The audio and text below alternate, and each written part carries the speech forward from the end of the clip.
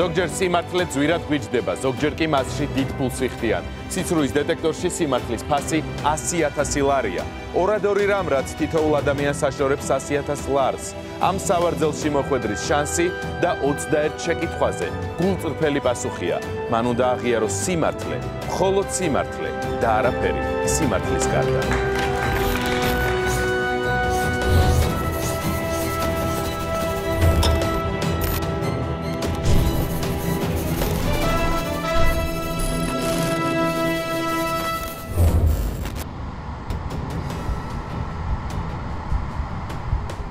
ყველა მონაწილე წინასწარ გადის ტესტირებას პოლიგრაფზე. მათ არიციან შედეგები, მაგრამ თუ კი ისინი 21 შეკითხვას გულწრფელად უპასუხებენ, დარბაზს 100,000 ლარით დატოვებენ.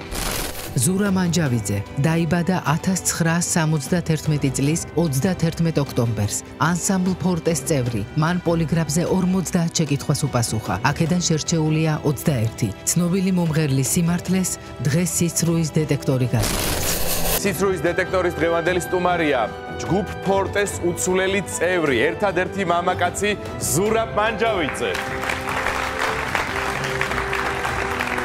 გამარჯობა, მოგესალმები. მადლობა, რომ მიიღეთ არც თუ ისე მარტივი გადაწყვეტილება და ხართ ჩვენი გადაცემის სტუმარი. მე მინდა რომ მოთავსდეთ სავარძელში და თავი იგრძნოთ კომფორტულად. აი, ვეცდები ყველანაირად, რამდენად გამომივა. კომფორტულად. თითებზე შეგიძლიათ დაიმაგროთ მოწყობილობა, რომელიც გადაცემის ცვლილობისას გაზომავს თქვენს პულსაციას. მაშა ასე, მზად ხართ 21 შეკითხვისთვის და რაც მთავარია გულწრფელი პასუხებისთვის. ღელა, ალბათ მზად ვარ. სიმართლე გითხრა, აი ხლა ავღელდი უფრო რაც ესენი დავიმაგრე, იმიტომ რომ თქვენ მოხვედით 100,000 ლარის მოსაგებად ჩვენთან. კი, არ არის ურიგო თანხა. და ჩვენ შევეცდებით, რომ ყველაფერზე ვისაუბროთ, დაწყებული თქვენი პირადი ცხოვრებიდან დამთავრებული კარიერი. ბატონო ზურა, მე აგიხსნით თამაშის წესებს, გვაქვს 21 შეკითხვა და 6 ეტაპი. პირველი ეტაპი შედგება 6 შეკითხვისგან, თუ კი ყველას სწორად გასცემთ პასუხს, გახდებით გარანტირებული 500 ლარის მფლობელი. შემდეგ ეტაპებში კითხვები მცირდება, თუმცა იმატებს სირთულე და მაშასადამე თანხაც 500, 5,000, 10,000, 25,000 და 50,000 და რაც მთავარია 100,000 ლარი. დავუხნევოთ ბატონი ზურა და ბოლოდან ხوار დავიწყო. 100,000 ლარი და 100,000-დან დავიწყო. მე შევწყვეტ ეგრევე თამაშს. კარგი გადაწყვეტილება იქნება, როდესაც მიუახლოვდებით 21 შეკითხვას, მე ნამდვილად შეგიძლიათ შეწყვიტოთ. ბატონო ზურა, დღეს ანსამბლი ფორტე არის ჩვენთან ერთად. თუმცა მოდით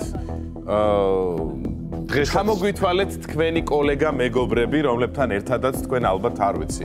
ძალიან დიდი ხანი გაკავშირებთ. ისინი გულშემატკივრობენ. თითქმის 25 წელია უკვე ერთად ვართ, ასე რომ დავიწყოთ ჩვენი ნუცა ჯანელიძე, ნინო ახობაძე, მანანა მაისურაძე, ირინე კახნიაშვილი. მზად ხართ რომ დავიწყოთ თამაში? არა. თქვენ ძალიან ხალისიანი ადამიანი ხართ, თუმცა თქვენი ცხოვრება არ არის მხოლოდ ასე ვთქვათ სიმღერა და მხოლოდ ხალისი. ბევრი ისეთი ალბათ დრამატული მომენტებიც ყოფილა. კი, რა თქმა უნდა, მაგრამ ხალისი რომ არ იყოს, ალბათ იმ დრამატულ მომენტებსაც ვერ გაუმკლავდებოდი, ვერც მე და ვერც ჩემი გოგოები და ძალიან მეხმარება ზოგადად, აი ცოტა ჭკუა მხიარულება. როგორია ზურა პირად სივრცეში? გადასწარები. პირად ცხოვრებას გულისხმობ. კი, 4 შვილის მამა ვარ. რამხელები არიან? ყველა ასაკის ბავშვები მყავს. ყველაზე დიდი და ყველაზე პატარა. ანუ 26 წლის ვაჟი მყავს, რომელიც უკვე დაოჯახდა, მეუღლე ყავს, გიორგი, ჩემი ანა, რომელიც არის მე მგონი 21 წლის და ჩემი ტყუპები, რომლებიც არიან 15 წლის, თუ სწორედ მახსოვს, სანდრო და ლუკა. მეუღლესთან როგორი ურთიერთობა გაქვს? ჩვეულებრივი, მე მგონი ნორმალური, კარგი, რა ვიცი. როგორ გაიხსენებთ გაცნობას თქვენი მეუღლისას და ასე შემდეგ? ნუ როგორ გავიხსენებ? პატარები ვიყავით საკმაოდ და ერთად სწავლობდით, ანუ ეგ საესტრადოში გავიცანით ერთმანეთი და ანუ ძალიან მალე მოხდა ასე ვთქვათ ჩვენი ურთიერთობის გაგრძელება და მალე დავქორწინდით და შემდეგ წამოვიდა ბავშვები და ასე შემდეგ დიახ. ეს მეგარმოვილი იყო რომ ყოლოდათ 4 შვილი. ზოგადად ბევრი ბავშვები მინდოდა რომ ყოლოდა, თან ოჯახშიც მოუდგამს ასე ვთქვათ, ჩვენ თვითონ მრავალშვილიანი ოჯახი ვართ, 7 დედმამიშვილი ვართ და აი ესე რაღაცა გენეტიკურად გადავიდა ეს ყოლა. გადმოვიდა კი. პომპეზური ქორწილი ჰქონდათ? კი, პომპეზური ქორწილი მქონდა, მთელი 15 კაციანი ქორწილი მქონდა. მაშინ ისეთი პერიოდი იყო, რომ პორტეში თუ იყო? არა, მაშინ პორტეში არ ვიყავით. ნუ მალევე მოხდა, მე უკვე 1 წლის იყო ჩემი შვილი და აი ესეთი დიდი 15 კაციანი ქორწილი გადავიხადე მაშინ. ძალიან კარგი, შეგვიძლია დავიწყოთ. რამდენი ხანია შეგვიძლია დავიწყოთ? ყურადღება, პირველი შეკითხვა. პირად ცხოვრებაში ბედნიერი ხართ? დიახ. ეს პასუხი არის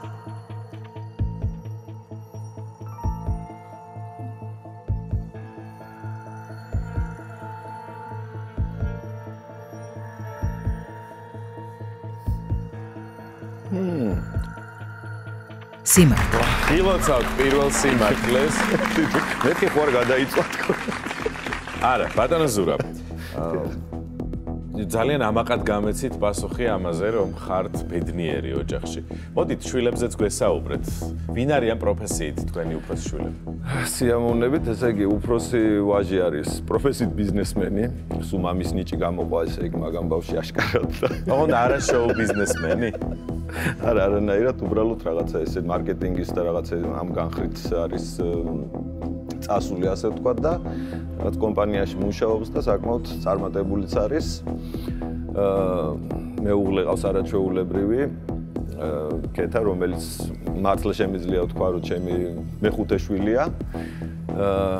ჩემი გოგონა, რომელიც სწავლობს ფსიქოლოგიურზე და უნდა ფსიქოლოგი გამოვიდეს, ეთქვა მე რომ მიყურა დაგჭირდება ცოტა ხანშიო ალბათ. სახელებიც გითხარით. ანა ქვია ჩემ გოგონას, ნუ გიორგი მე მგონი თავში რომ მოვყევი, ვიფიქრე უკვე ნათქვამი მქონდა და ანა რომელიც ფსიქოლოგი უნდა გამოვიდეს და მომხედოს მე, ცოტა ასაკში რო შევალ და ჩემი ტყუპები სანდრო და ლუკა რომლებიც აი გამოხატული ზოოლოგები არიან ბავშვებიდან, იმიტომ რომ ძალიან უყვართ ცხოველები, არიან ნატურალისტები, ზოოპარკში მოხალისეებად მუშაობენ ასე ვთქვა და ულიან ცხოველებს სახლში, ყავს სხვადასხვა ეგზოტიკური ცხოველები, მაგალითად ხვლიკი, წყვილი ხვლიკი ყავს და შეიძლება გამრავლებასაც უპირებენ, არ ვიცი, კუ და ზაზუნა და ასე შემდეგ, ასე შემდეგ.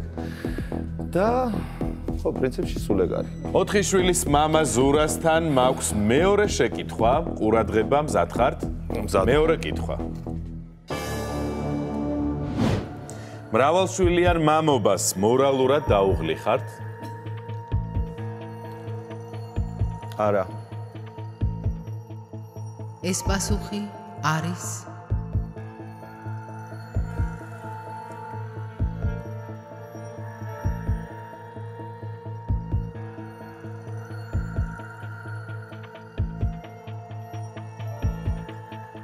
სიმართლე. გილოცავთ პირველი ეტაპის მეორე შეკითხვა. ჯერ კიდევ 4 შეკითხვა გვაშორებს გარანტირებულ 500 ლარს.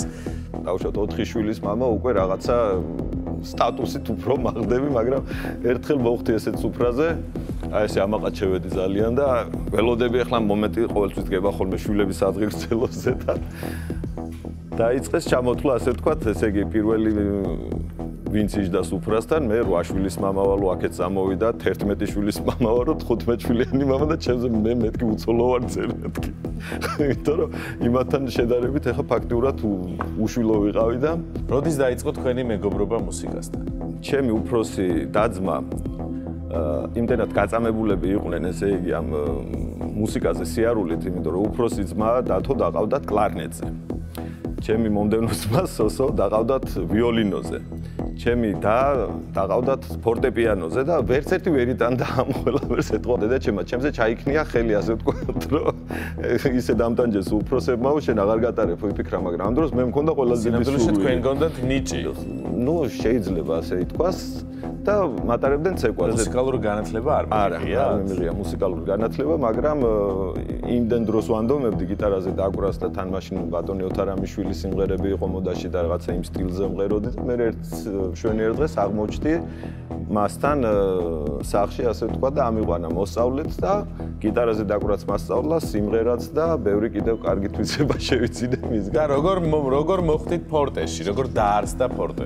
სხვათა შორის ასევე ოთარამიშვილმა წარმადგინა ასე ვთქვათ ზიალომინაძესთან, მაშინდელ თაიგულთან ჭირდებოდათ გიტარის აკომპანიატორი და აი ესე ვთქვათ, მაშინ სხვა შემადგენლობა იყო და თაიგულში აღმოჩნდი როგორც გიტარის შემსრულებელი. შემდეგ მოხდა ისე, რომ ზურა ბენაშვილი იყო ცხონებული, რომელიც გარდაიცვალა იმ არეულობის დროს და რაღაცა მოსინჯეს ჩემი ხმა ასე ვთქვათ, მოეწონა ქალბატონ მზიას და ჩავჯექი ასე ვთქვათ ანსამბლში. მე რაღაც თაობათა ცვლა იყო. წამოვედით დამოუკიდებლად დავიწყეთ მოღვაწეობა და დავირქვით ფორტე და იმის შემდეგ მოვდივართ უკვე ერთად. მხოლოდ ერთი მამაკაცი ხართ აქ და რას ფიქრობთ, რომ არა ფორტე იქნებოდა თუ არა ზურა პოპულარული? ცალკე, როგორც სოლო შემსრულებელი. ხო, ძალიან საინტერესო კითხვა. სიმართლე გითხრათ, არა, ვიქნებოდი თუ არა პოპულარული, არ ვიცი, ახლა იმდროინდელი სოლო კარიერას რამდენად ავაწყობდი. ნუ თქვენ როგორ ფიქრობთ? აბა, თქვით, აბა. არა. ყოჩა. მეც მასურ ფიქრობ. თქვენს თავზეც ასე ფიქრობთ? რომ არა ფორტე ვერ გახდები. მე კარგი გამოვასწორეთ ცოტა. არა, მართლა ესეა. ნუ რეალურად ესეა, ხო, ანუ სტარტი იყო ფორტესთან ერთად. რამდენად მე სად მოხდებოდი, როგორ იქნებოდა საწყისი ეტაპი. კარგი ტრამპლინი იყავით მოკლედ ჩემთვის. ხო, აი ამ პირველი სიმღერა, რომელიც იყო თქვენთვის ტრამპლინი. ალიონზე გამიყიმა თბილისმა, ესეთ რომელიც ჩვენთვის იყო შექმნილი და ამ სიმღერამ გავხადა საკმაოდ პოპულარული და იმის შემდეგ უკვე წამოვიდა სიმღერები, შემდეგ იყო ჩვენი კლიპი, პოპური, რომელიც რაღაც მანქანასთან დაკავშირებული სიმღერებისგან შევქმნით კინოფილმებიდან და შემდეგ ესეთივე საეტაპო სიმღერა იყო თბილისის ბზეს, რომელიც ასევე ჩვენი სავიზიტო ბარათი გახდა. ყურადღებამ მესამე შეკითხვა. რა კარგად გავერთე, მე დამავიწყდა საერთოდ ესე იგი დეტექტორის ამბავი. მზად ხართ მესამე შეკითხვისთვის? კი. მესამე კითხვა. თქვენი მუსიკალური რეპერტუარი მოგწონთ? დიახ. ეს პასუხი არის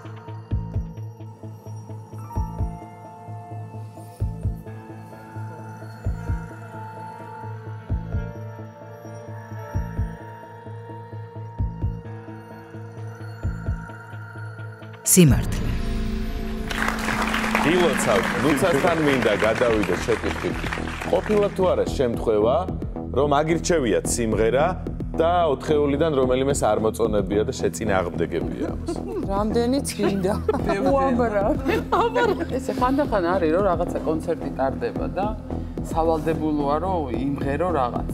და ნუ არ გამოდის რა, აი რომ მოაკვდე ვერ ვაკეთებთ რა, არ გერგება ის სიმღერა და ანდახან იძულებულები ვართ რომ მოვიტყუოთ, იცით რა არა ვართ აქ, მივდივართ ან რაღაცა რომ გამოვძვრეთ, იმიტომ რომ არის რაღაც სიმღერები, რომელიც ჩვენი არ არის და არ გაკეთდება ის რომ მოგვიხდეს და კარგად შევასრულოთ და მაგრამ ისე ვერ იმღერებ ხო, როგორც საჭიროა რომ ვიმღეროთ, ამიტომ ამაზე ქონიათ კამათი ხშირად.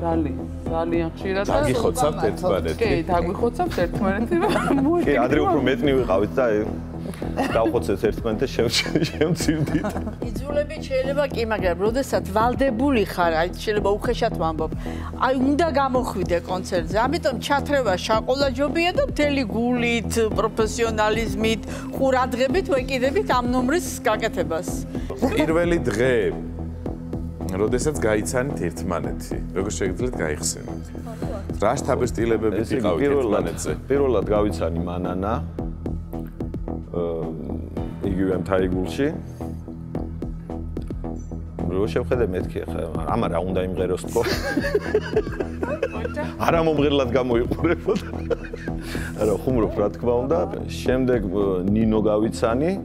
ამასობაში ნუცა გავიცანი, მე მგონი, სანამ ნინოს გავიცნობდი ნუცას და ნუცა უკვე ესეთი ცნობილი და პოპულარული ადამიანი იყო და უფრო მეტად ღელავდი რა თქმა უნდა და შემდეგ ირინა იყო უკვე სულ ბოლოს შემოგვიერთდა და ეს რაღაც ჩამოყალიბდით და ზურა ვის მოეწონა პირველად ამ ჯგუფისთვის?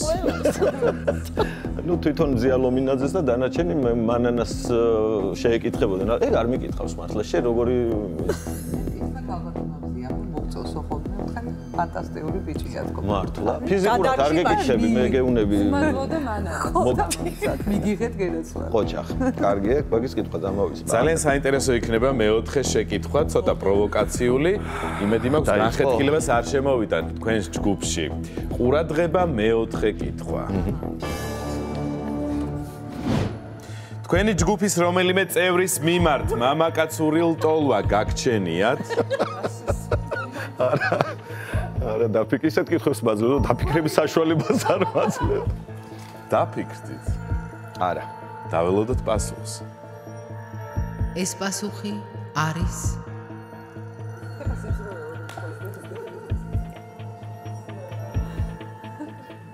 თუ არა და გაურბივარაკე. მოგიწევს აშკარად.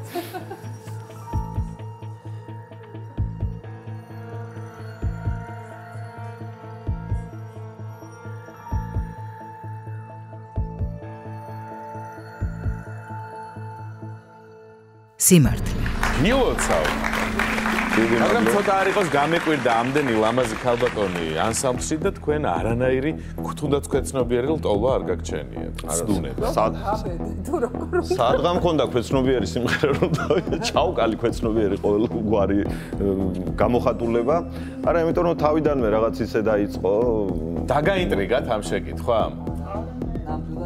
პასუხს ელოდებოდით ისეთ როგორიც გაგუცა ზურა. იმიტომ რომ ჩვენც ზუსტად ანალოგიური გრძნობა ქონდა ზურა. მიბრუნებთ ხო? არა, ხო. ხო, რაღაც არასაინტერესოდ გამოდის, მაგრამ ფაქტი ესე იყო. ძალიან მშვიდად ველოდებოდი სიმართლე. 90-იანებს როგორ გაიხსენებთ? საშინლად კონცერტზე გამოსვლაც კი რაღაცა გმირობის ტოლფასი იყო, იმიტომ რომ ისხდნენ დარბაზში გაურკვეველი ხალხი, ზოგი ავტომატით, ზოგი ხმლით და ზოგი ტყვიამფქვევით და რა ვიცი და რამე ნოტი უარ მოწონებოდა შეიძლება. მაინც ალბათ ყველაზე მწარე, რაც გვახსენდება, სწორედ 91-12 წლებიდან იყო აფხაზეთის ომი. რა თქმა უნდა. ყველაზე დიდი ტკივილი. ყურადღება მეხუთე კითხვა. აფხაზეთის ომში არ წასვლას ნანობთ? არც ამაზე არ დამჭირდება დიდხანს ფიქრი. ნანობ. ეს პასუხი არის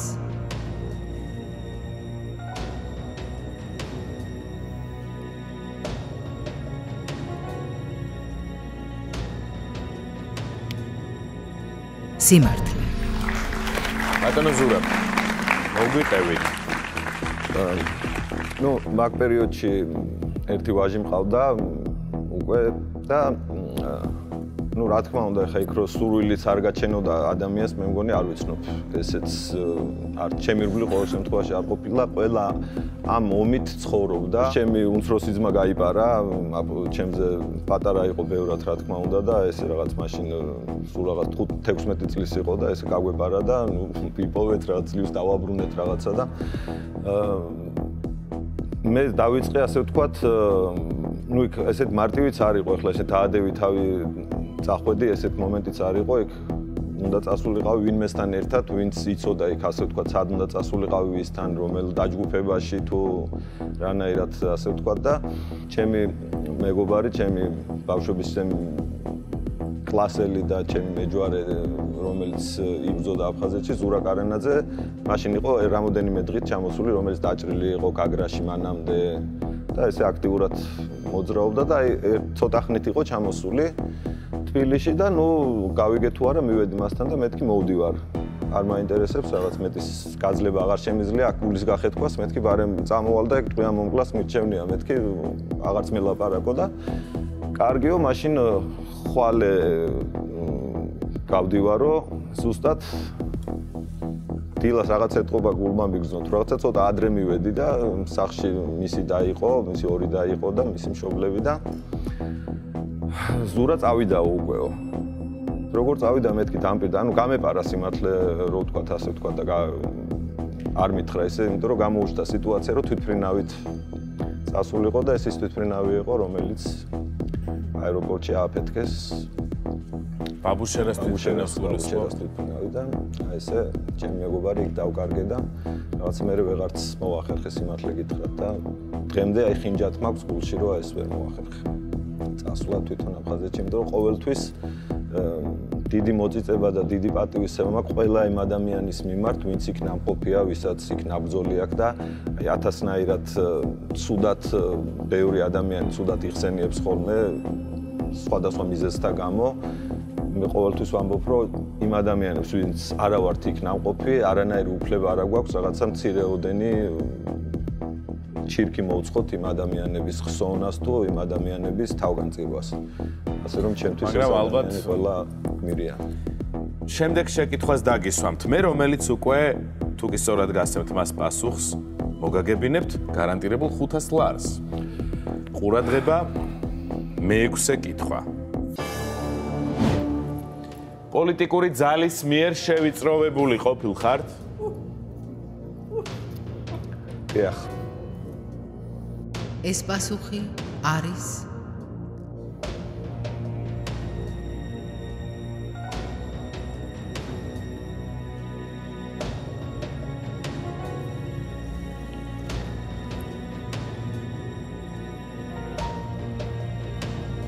სიმართლე.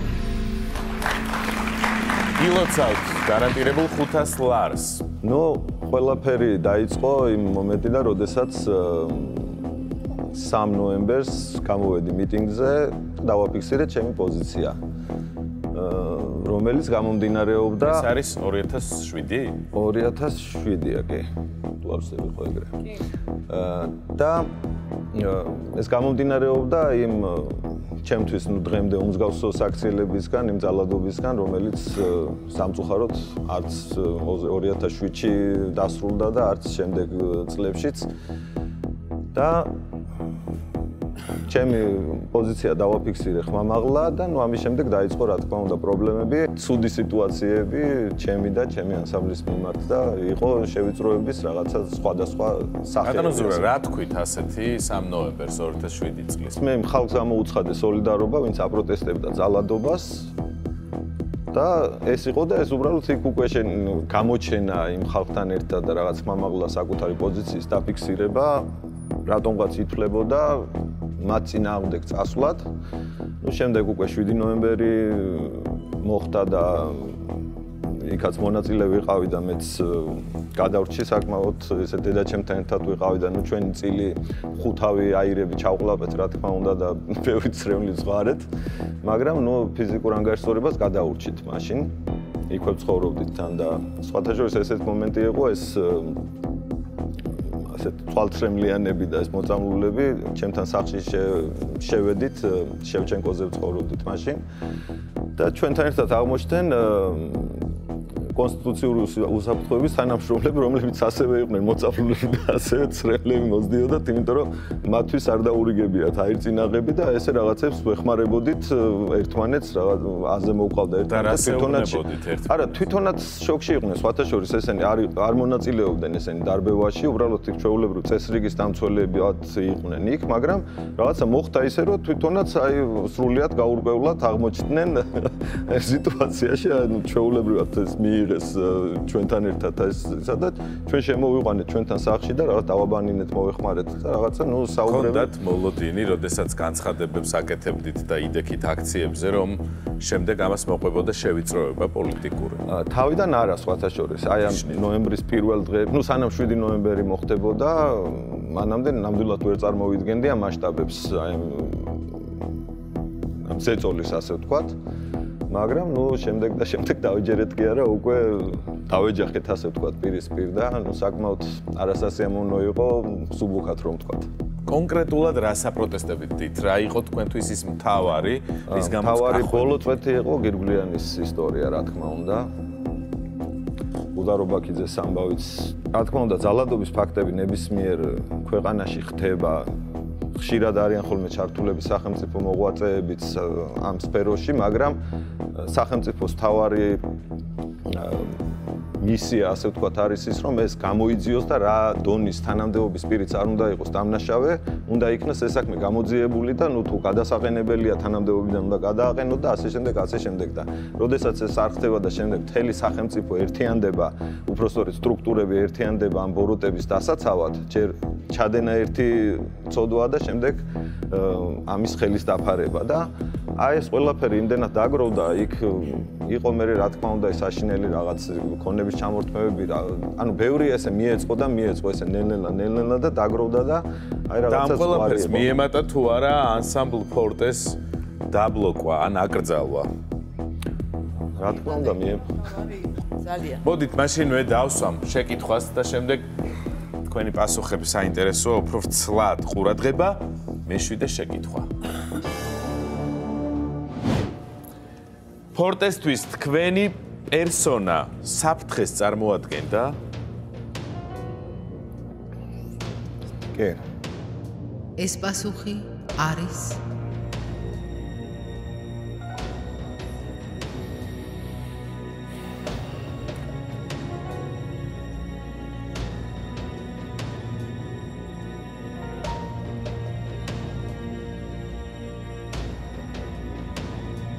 სიმართლე.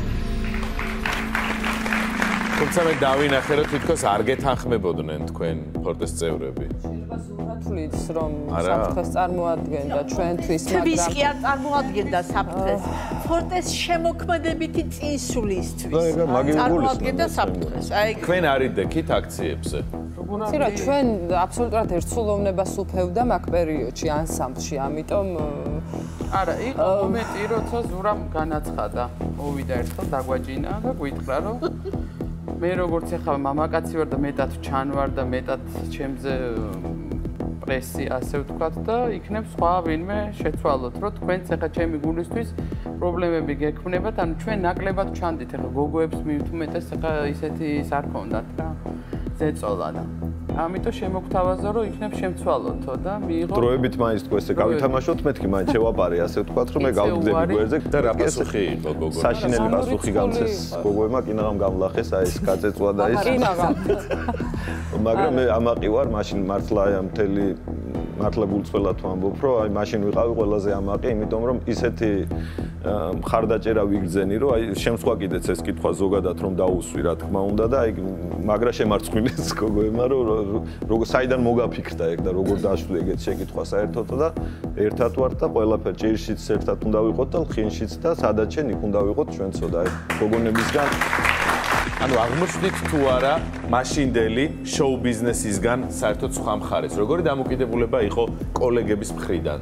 როდესაც თქვენ ოპოზიციაში იყავით მოქალაქეობრივად. კოლეგების მხრიდან არ მახსენდება. არანაირი. კოლეგების მხრიდან არა, უბრალოდ არც კონცერტებში არ ვიღებდით მონაწილეობას და აი ეს იყო შეხებაც არ გვერდს. ხო, ანუ რაღაცები იყო სადაც ხდებოდით ხოლმე ერთმანეთს, მაგრამ მაინც ანუ ერთგვარ შავსიაში იყავით? ერთგვარ კი არა, პირდაპირ ორგვარ შავსიაში იყავით? რას გულისხმობს ეს ყველაფერი შეკითხვის შემდეგ რომ მითხრათ ყურადღება მერვე შეკითხვა. შავი სიის გამო ბევრმა ცნობილმა მეგობარმა მიგატოვათ?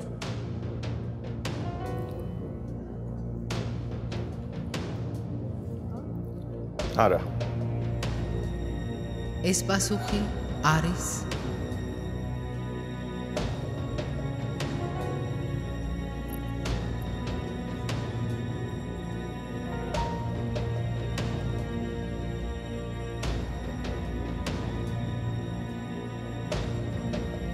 სიმართლე. გამოვისუნთე. ეხლა მაინც ფიქრობდი მეთქი იქნება რამე გამომრჩა და ვერ ვიხსენებ მეთქი, მაგრამ ხო არა ვინმე ხო არ იყო, მაგრამ არა მადლობა ღმერთს რომ მართლა ნუ არის რაღაცა ზღვარი. იყო ისეთი შემთხვევა რომ თქვენი მეგობარი კოლეგები მღეროდნენ, მაგრამ თქვენ არა. რა თქმა უნდა იყო და სხვათა შორის ხშირად გქონია ხოლმე ბევრი ნუ ახლა რა თქმა უნდა არ ჩამოვთვლი ბევრ ცნობილ ჩემ კოლეგასთან ჩხუბიც მქონია, ანუ რა თქმა უნდა შეურაცხყოფამდე მისული არა, მაგრამ ჩხუბი მქონია, კამათი მქონია, რომელიც რაღაც მაღალ ტონალობებშიც მქონია ჩხუბი, იმიტომ რომ რაღაც მე ჩემ არგუმენტებს ვეუბნებოდი, აქედან ისინი თავიანთ სიმართლეს ამტკიცებდნენ და ყოფილა ეს, მაგრამ არასდროს არ ყოფილა ის, რომ 1-2 ესიც ყოფილა და ავდგარ ვარ დაუშვათ სუფრიდან და წავსულ ვარ საერთოდ, იმიტომ რომ რაღაცა ვეღარ ამიტანია სიტუაცია, მაგრამ ეს არასახულა ჩვენს ურთიერთობაზე და პოლიტიკური შეხედულებების გამო? კი, მქონია, არც ამას არ დავმალავ. საკმაოდ ესეთი არასასიამოვნო საუბარიც მქონია, მაგრამ ნუ რა ვქნათ, ესე მიაჩნიათ იმ ადამიანებს, მე სხვანაირად მიმაჩნდა, მაგრამ ეს ძალიან გულდასაწყვეტი იყო ხოლმე, ხშირად დამწყვეტია გული, რომ მართლა ჩვენთვის მართლა საუკეთესო წლები იყო. ეს იყო აი რაღაც შემოქმედებითად რო უფრო უნდა გაიზარდო, უფრო უნდა რაღაცა სიახლე შეიტანო შენ რეპერტუარში, ასე შემდეგ და ამ დროს რო ხედავ იგივეს რაღაცა შოუები არის, სადაც ყველა მონაწილეობს და შენ თავს ხედავ რომ შეიძლება შენც აქ იყო, მაგრამ რაღაც კონიუნქტურის გამო იქ ვერ ხვდები. ძალიან გულდასაწყვეტია და ვინმე არ თქვას რომ ამაზე გული არ მწყდებაო, მაგრამ ვიცი რომ თავს დაგესხნენ ბატონო ზურა. ტელევიზიასთან. კი, ზუსტად ტელევიზიასთან რო დაიდგა ეს კარვები, სრულიად სპონტანურად ესე ვთქვი რომ მე შევალ მეთქი რაღაცა და ეს მე და ზურა ხაჭიძე მოხვდით იქ და ჩემი მანქანა იყო დატოვებული შევჩენკოს ქუჩაზე მაშინდელზე, ან ჩემს სახლთან ახლოს, ჩემის სახლთან ახლოს და აი იქ რო დაუბრუნდი ასე ვთქვა ჩემი მანქანის ამოსაყვანად, აი იქ მოხდა თავდასხმა. მოგვიყევით როგორ მოხდა ეს თავდასხმა? აი იმდენად ხო გეუბნებით, აი იმდენად ეს მიწა მივაყარე მაგ მოგონებებს და იმდენად აღარ მინდა ხოლმე გახსენება, იმდენად ძიმე არის მართლა ჩემთვის, იმიტომ რომ აი იგივე ხო ან პოლიტიკური რაღაცა შენი აზრის გამოთქმის გამო, როდესაც ესე გაგიმეტებენ და ესე მართლა აი ქვეყნის მტერივით მოგექცევიან, ძალიან ძიმე არის მე ანუ დანაშაულო დაგესხნენ თავს. ხო ნუ ეხლა ნუ 10 დიღბიანი ადამიანი იყო, მე მან გადამარჩინა რომ ჩემ ძმებთან ერთად სოსოსთან და ჩემ უმცროსმასთან ნიკუშასთან ერთად ვიყავი და მანქანაში რომ ჩავჯექე, კი შევამჩნიე რაღაც მოძრაობები, ანუ ჩემო გოჩამ და დათომ ჩემმა ძმამ მიმიყვანეს, ასე ვთქვათ, მანქანაში გადამწვეს და მანქანა რო დავქოქე, აი ამ დროს ჩამიყენეს ერთი მანქანა წინიდან, მეორე უკნიდან და აი ნიღმიანები რო დავინახე, მივხვდი უკვე რაშიც იყო საქმე. ანუ ერთი კარი იყო მარტო ღია, ჩემი ერთი ძმა აქედან იყო, მეორე ძმა უკნიდან და ანუ დამიწყეს ასე ვთქვათ გადმოთრევა მანქანიდან. ანუ ერთი მხარეს ჩამწვეს შუშა და ღობესთან ახლოს მედგა და მეორე მხარეს საიდანაც შემოვარის იქიდან ასე ვთქვათ მანძილი არ იყო რომ ხელი ეს ხელკეტი კარგად მოექნია და შუშები ვერ ჩამწვეს გვერდით ამ მხარეს. და მერე უკვე აი დავიწყე ყვირილი. მიშველეთ დავიწყე ყვირილი და ამ საჭესთან რო ვიყავი ჩაფრენილი ავტომატურად ვასიგნალებდი თან. ანუ ჩაგისაფრდნენ, როდესაც ჩასაფრებული იყვნენ, კი, ეს იყო, ნუ აი ახლა მცირე სპეცოპერაცია, იმიტომ რომ ორი მანქანით, რომელიც მე მელოდებოდი ნაშკარად, იმიტომ რომ მივედი რაღაცა მოძრაობები დავინახე რა სიგნალეში, მაგრამ ახლა ვერ დავაფიქსირე უცებ და ანუ ორი მანქანით ესე და ნუ აი სიგნალი რო ავტეხე, მე ვიღაც ის გავიგე ის კალბატონი ვინც იყო და დღემდე მადლობელი ვარ მისი, ატეხა კივილი იმ ხალმა რო გაუშვით მყეცებო, მკვლელებო რაღაცა და აი სიგნალი და ხმაური რო იყო და რაღაცა აი ამ დროს უცებ ესე იგი ერთი მანქანა იგრევე გაიქცე, ერთ მანქანაში ჩახდნენ და გაიქცენ, ერთი მერსედესი იყო მახსოვს ვერცხლისფერი, დავაფიქსირე და მეორე მანქანა ცოტა მოგვიანებით აი ეს რაღაცა ბოლო ის იყო ეს ვერაფერი რო ვერ გააკეთა გამწარებულმა ესე შიგნით წიხლი მომიქნი ასე ვთქვა და რაღაცა ციმციმის ჩამემტრია ასე ვთქვათ, რაღაც მაქსიმალური ზარალი რომ მოეყენებინა და ეს რაღაცა პატარა მანქანა იყო და ხუთი კაცი ჩაჟდა, ეს ხუთი კაცი რატომ ახსოვს რომ მე ეს კარები დავკეტე და გავეკიდე ამ მანქანას. და უკნიდან დავაჯახე მანქანა. ანუ მანდ მივხვდი რომ იმდენად ჭკუა მქონდა, ანუ რო გაიჩერებინათ რა უნდა მექნა წარმოდგენა არ მაქვს, მაგრამ ფიქრობთ რომ გადარჩენილი ხართ იმ საღამოს? კი, გადარჩენილი ვარ მინიმუმ ჩემ თავზე ნუ ჯანმრთელობაზე აღარ ვარ, იმიტომ რომ მან ბევრი შემთხვევა ხდებოდა, რა თქმა უნდა, ეგ ძალიან ცუდ დღეს შეაგდებდნენ ადამიანებს და ნუ როგორ უსწორდებოდნენ, ამაზე ცალკე გადაცემა დაგჭირდება და მაშინ მე პირდაპირ დაგისვამთ თქვენ მეცხრე შეკითხვას, რომელიც არის ვიდეო კითხვა და სპეციალურად თქვენთვის დასმული. ყურადღება, შეკითხვა ეკრანზე. ჩემო ზურა, წარმატებები მინდა გისურვო და დაგისვა შემდეგი კითხვა. შენზე თავდასხმა პოლიტიკური ანგარიშწორება იყო? თქვენზე თავდასხმა პოლიტიკური ანგარიშწორება იყო? რა თქმა უნდა, კი. ეს პასუხი არის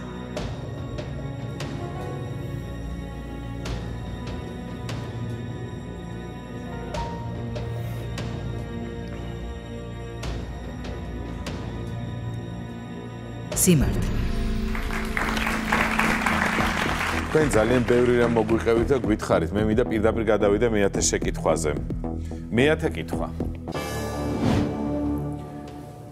წინა ხელისუფლებასთან დაპირისპირებას ნანობთ?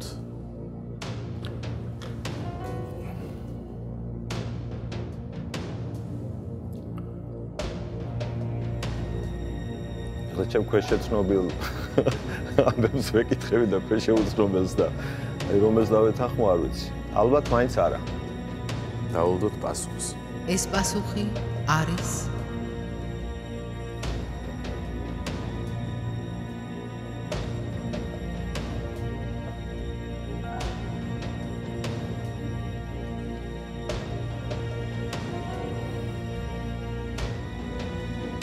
სიმართლე. 11 წელი გავიდა 7 ნოემბრიდან, რომელზეც თქვენ ახლა გვიყვებოდით და ჩვენ ახლა ვართ იმ ტერიტორიაზე, სადაც ალბათ ყველაზე მეტად ახსოვთ 7 ნოემბერი. შეგიძლიათ გაიხსენოთ კონკრეტულად ეს დღე? აი რა ვქნა, იმდენად ემოციურია ჩემთვის მართლა ახლა გადავარდი მოგონებებში და რაღაც თავიდან განმიახდა და სრულიად წარმოუდგენელი იყო, რაც იქ ხდებოდა. ანუ ეს პირველი ტალღა საიდანაც დაიწყო დილასა მოშიმშილეების დარბევა, რომლის შემდეგაც უფრო მეტი ხალხი მივიდა იქ და მეც მათ შორის. შემდეგ იყო ეს პოლიციის და პატრულის პირველი კორდონის მოწოლა, ასე ვთქვათ და ვითომ ქუჩის გადაკეტვით ქვეყანა იქცეოდა და ვითომ ახლა იქ მართლა სახელმწიფოს გადასატრიალებლად ვიყავით მისულები. სრულიად წარმოუდგენელი მიზეზები, ასე ვთქვათ და აი ეს ჯახი და ეს რაღაცა ჭყლეტვა, რომელიც თავიდან ანუ ამ პირველ შეტაკებაში იყო, ეგრეთ წოდებული პლაშები, ყვითელპლაშიანი თანამშრომლების შემოტევა იყო პირველი და შემდეგ უკვე დაიწყო, ასე ვთქვათ, აი ეს რაც დაიწყო და რაც არ ვიცი ხა ეს რა დავარქვათ საკუთარი ხალხის ესეთი გამეტება მართლა წარმოუდგენელია, იმიტომ რომ მე თვითონ ძალიან პატარა ვიყავი, მაგრამ 9 აპრილის მონაწილეც ვიყავი, ასე ვთქვათ, იმ დღეს იქ ვიყავი, ჩემ ძმებთან ერთად მაშინაც და ავლებთ თქვენ პარალელს 9 აპრილისას და 7 ნოემბრისას? პარალელს ვავლებ იმ კუთხით, რომ ორივეგან ძალადობა იყო და იმათგან თუ არ იყო გასაკვირი, ასე ვთქვათ, იქ თუ მარტო ადამიანურ ფაქტორზე შეიძლება ილაპარაკოთ, რომ ზოგადად ადამიანი არ შეიძლება ასე გაწირო და ის იმათვის ჩვენ რაღაცა უცხო ტომელი ხალხი ვიყავით, რომლებსაც მტრებად მივაჩდით და ეს მათი გამხეცება ამით იყო გამოწვეული. აუხსნელი იყო ჩემთვის ის თუ აი შენ მათ თანამემამულენ როგორ შეიძლება ესე გაგიმეტოს და როგორ შეიძლება ესე საკუთარი ხალხი ну ეს იმ კადრებზე მე დღემდე ცუდად ხვდები აი ესეთი სიმწრით და ესეთი სისასტიკით გაუსწორდე ადამიანს რომელიც შეიძლება შენ ნათესავი აღმოჩნდეს, შენი მეზობელი აღმოჩნდეს, შენი მეგობარი აღმოჩნდეს, ну არ ვიცი, აი ამის ახსნა ჩემთვის დღემდე არის ყოველდღე წარმოუდგენელი, იმიტომ რომ საკუთარ ხალხს რო ესე მოექცევი შემდეგ ძალიან ძნელია თუნდაც სხვა ქვეყნების წარმომადგენლები დააჯერო იმაში, რომ შენ სხვას უარეს არ დამართებ. ბატონო ზურა, ცრემლი მოგადგათ თვალებზე და ემოცია ვერ შეიკავეთ და მესმის რამდენად მძიმეა გახსენება ასეთი მძიმე დღეების. მაშინ მოდით მე პირდაპირ გადავალ მომდენო შეკითხვაზე, რომელიც თქვენ მოგიტანთ 5000 ლარს, თუ კი სწორად უპასუხებთ მას. ყურადღება მე-11 შეკითხვა. 7 ნოემბრის აქცია რომ განმეორდეს, ისევ დადგებოდით აქციაზე? აუცილებლად, კი. ეს პასუხი არის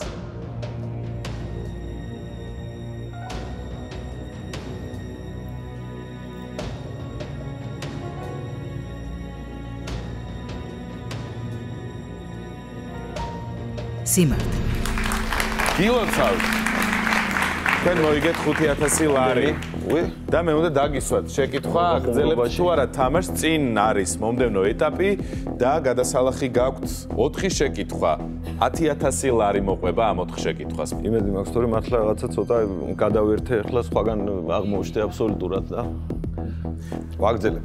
მოდით დავბრუნდეთ ისევ ტელეკომპანია იმედში, ოღონდ იმ წლებში რა თქმა უნდა, როდესაც თქვენ მონაწილეობდით ცეკვავენ ვარსკვლავებში. ეგრე რა. გაიხსენეთ ცეკვავენ ვარსკვლავები. მახსოვს. მარტივი იყო ეს ყველაფერი. არანაირად მარტივი არ იყო, მაგრამ შედარებით.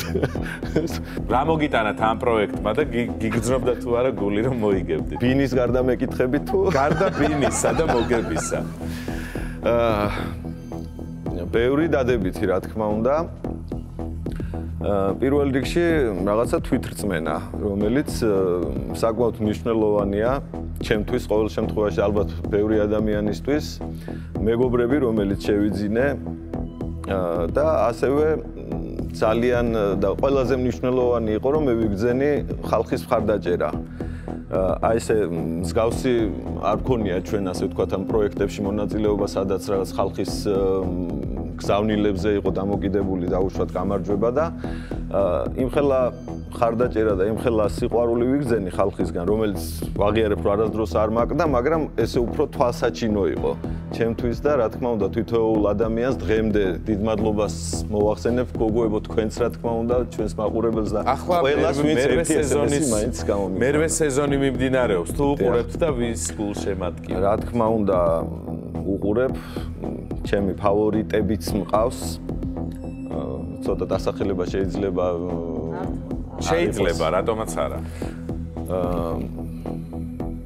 ფავორიტები არიან ჩემთვის ირინკა კავსაძე, ჩვენი ჩემამზემ, გიორგი გილიგაშვილი, გიორგი, რა თქმა უნდა. ასევე ამიკოს გულშემატკივრობ ძალიან და ეს პატარა გოგოს რუსკას რომლებიც ძალიან კარგად ცეკვავს. ყველა კარგად ცეკვავს, მაგრამ ეს 4 ფავორიტი გამომივიდა და ვიღა დარჩა არ ვიცი, მაგრამ მართლა ვინ იყო თქვენი პარტნიორი? ჩემი პარტნიორი იყო მზია ორელაშვილი, რომელსაც ძალიან დიდ მადლობას მოვახსენებ და ვეუბნები. ყურადღება, მე-12 შეკითხვა. ცეკვავენ ვარსკვლავებში მონაწილეობის დროს თქვენს მეუღლეს ეჭვიანობის მიზეზი ჰქონდა? არა. ეს პასუხი არის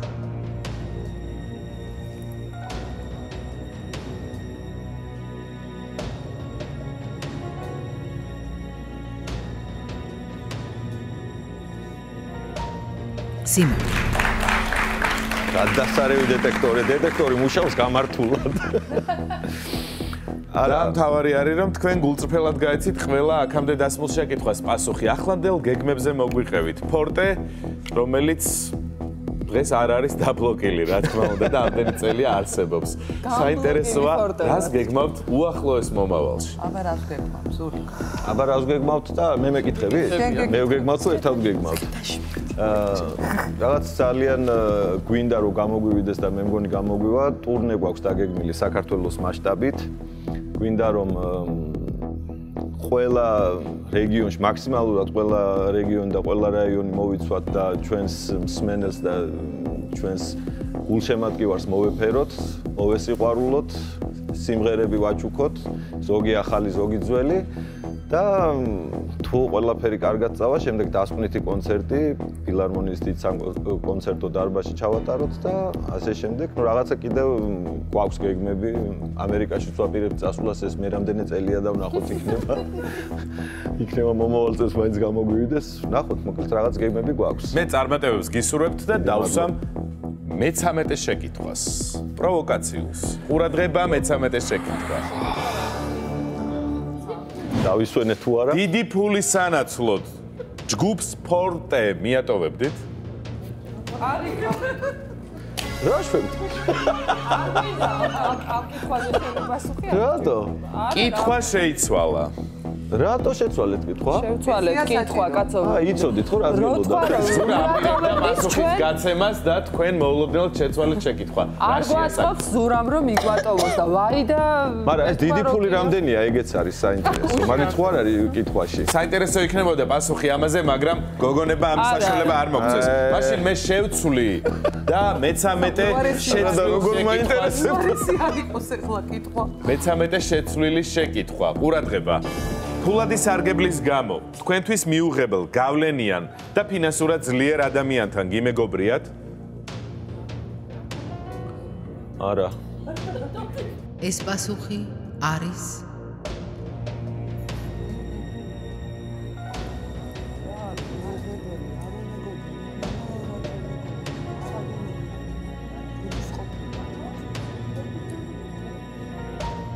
სიმართლე. ამაზე რა რანაირად უნდა დაფიქრდე ახლა ამას. უახლოვდებით უკვე 10000 ლარს, აღარ ხუმრობ მე. რომელსაც გვაშორებს ორი კითხვა. უვიდედა. მოდით დაუბრუნდეთ ისევ იმ პერიოდს, იმ დროს, როდესაც იყო რთული თქვენთვის კარიერაც და ცხოვრებაც. კაი, დაუბრუნდეთ. რა შეიძლებოდა იმ წლებში მომხდარიყო ყველაზე ცუდი თქვენთვის? ნუ ახლა შემოთვლები გადაბირების სტელობები ესენ ჩვეულებრივად ხდებოდა, ანუ ეგეც ძალიან ძიმე გასახსენებელია ჩემთვის, ნუ ვიღაცების ახლობლების მოგზავნები და ნუ არა მარტო მე, მოწმეებიც არიან, ნაგერ გოგოები და დამსწრეები ყველაფერ ამისა. და იყო ესეთი შეპარული ვითომ ახლობლისგან გამოტანილი ამბები, რომ თუ არ გავჩერდებოდი, აღმოჩნდებოდი იქ, სადაც ჯერ არს. ანუ დასაჭერების სიაში ხარო პირდაპირ მეუნებოდნენ და ერთადერთი იმასაც გთხოვდნენ ბოლოს იქამდე მივიდა საქმე, რომ კაი, ჩვენსკენ არ არის და ჩვენ ლანძღვას მაინც დაანებოს თავი და ეს საჯარო გამოსვლებს მაინც დაანებონ თავი, ამის პირობა მოგხსენო და ბლოკი აგეხსნებათ. მიიღეს მათ რამე თქვენგან ამის მე ესეთი რამე შეუთვალე, რომ თვითონ თუ მოეშვებიან ცუდ საქციელს და თვითონ თუ გამოსწორების გზაზე დადგებიან, მაშინ შეიძლება დავფიქრებულიყავი და ანუ ფაქტიურად თუ არის უთხარი. ყურადღება მე-14 შეკითხვა. წინა ხელისუფლების რეჟიმის გეშინოდათ? რა თქმა უნდა, კი. ეს პასუხი არის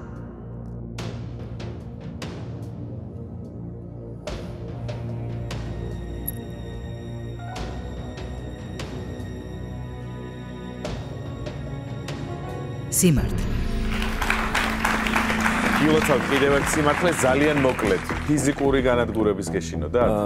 არა მარტო ფიზიკური განადგურების, ეხლა მე კიდევ მეშინოდა, უფრო მეტად მეშინოდა მე ჩემი შვილის, რომელიც თინეიჯერის ასაკის იყო იმ პერიოდში და ერთადერთი ჩემი შიშები გამომდინარეობდა იქიდან, რომ ან ნარკოტიკი არ ჩაედოთ, ან რაღაცა უბედურება არ დამართმოდა, ან რაღაცა და აი მაგ შემთხვევაში როგორ მოვიქცეოდი და რას გავაკეთებდი, ნამდვილად ვერ ვაგებ ჩემ თავზე პასუხს, იმიტომ რომ მე ადამიანებს ვერ გავკითხავ ვერანაირად, ვინც აი ამ შიშების გამო დაუშვათ იმ პერიოდში რაღაცა ზოგი პოზიციას იცვლიდა, ზოგი რაღაცა. გასაგებია. ბატონო ზურა, ერთადერთი შეკითხვა დაგჩათ მეორე ეტაპის დასრულებამდე, ანუ თუ კი თქვენ სწორად გასცემთ მას პასუხს, 10000 ლარის მფლობელი გახდებით. სიბერეზე თუ გიფიქრიათ? მიფიქრია რა თქმა უნდა. ძალიან დიდი დრო წარმაშორებს. სიბერე როგორ წარმოგიდგენთ? სიბერე როგორ წარმომიდგენია, თავარია სილაღე და ღიმილის უნარი არ დამეკარგოს და კონდეს იმის უნარი, რომ სხვა ადამიანებიც გავამხიარულო და რა ვიცი, ჩემს ირგვლივ სულ კარგი აურა ტრიალებდეს. ჯანმრთელობა მინდა რომ ამაში მიწყობდეს ხელს ძალიან. რა თქმა უნდა, ეს შეკითხვა ყველად არ დაგისვით, მზად ხართ რომ უპასუხოთ მე-15 შეკითხვას. მზად ვარ. ყურადღება მე-15 კითხვა. სიკვდილის გეშინიათ? რა თქმა უნდა, კი. ეს პასუხი არის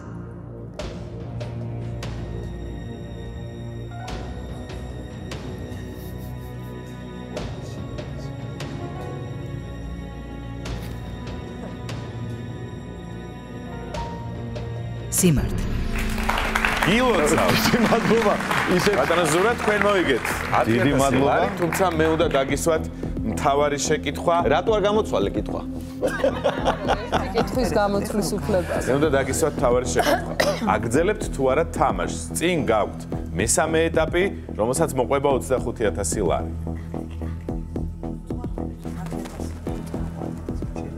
და მე ესეო დავკარგოთ რა ვქნათ მე? ჩვენ არ ვიცით სად არის ჩასაფრებული სიცრუე. აი ეს შინაგან სამყაროსთან რო წინააღმდეგობაში არ მოვიდი ალბათ რაღაც. რას მეტყვით? მე მინდა რომ გააგრძელო. ეს მურცხობა საყოველთაო. არა, ზურა, დაანებეთ თავი. გარანტირებული არ ჯობია რაღაც. მოდი ვიკმაროთ რა. ანუ ზურამ მიიღო გადაწყვეტილება რომ წვეთს თამაშს, იმიტომ რომ რაღაცა ხდება გარანტირებული, უკვე გარანტირებული 10,000 ლარის ფლობელი. მართალია სიკვდილის გეშინიათ, მაგრამ სიკვდილის რატომ 10,000 ლარით უფრო ლაღად გააგრძელებთ ცხოვრებას. ამას მოვიხსენე ისე ჩამოგარდნილისთვის, დიდი მადლობა გულწრფელი პასუხებისთვის. ანსამბლი ფორტე, ზურა მანჯავიძე, დიდი მადლობა. ეს იყო სიცრუის დეტექტორი, მე ერთი კვირით გემშვიდობებით დროებით.